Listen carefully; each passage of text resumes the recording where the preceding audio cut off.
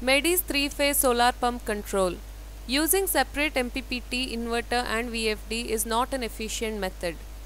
MEDI's DSP-based inverter has built-in MPPT and VFD action implemented in its software algorithm. This is a full 5 HP unit. It is a double-sided PCB. You can see the various sections in the PCB, SMPS, IGBT driver, etc. The IGBT module can be mounted on the PCB and fixed directly to the heatsink for natural air cooling without any fan. Temperature sensor and fan controls are provided for smaller heatsinks. A suggested mounting style of the enclosure is shown.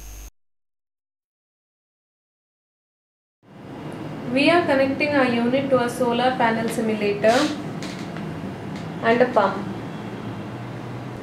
You can see the power graph of the simulator.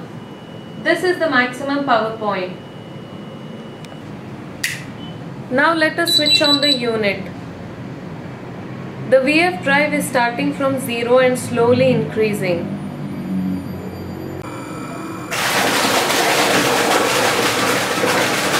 The water output will increase accordingly and goes up.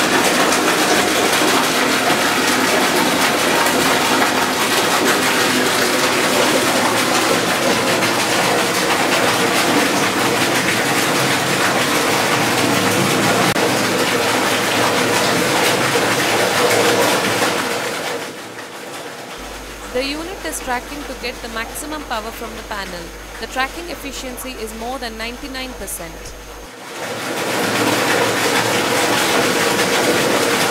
Now let us change to a different characteristic graph with a different VMP. You can see the unit will track and arrive at that VMP.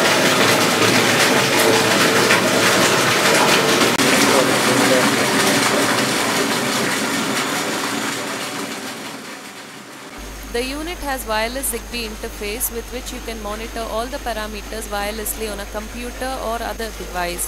All the data from the unit is uploaded to a web server which can be accessed with an internet browser.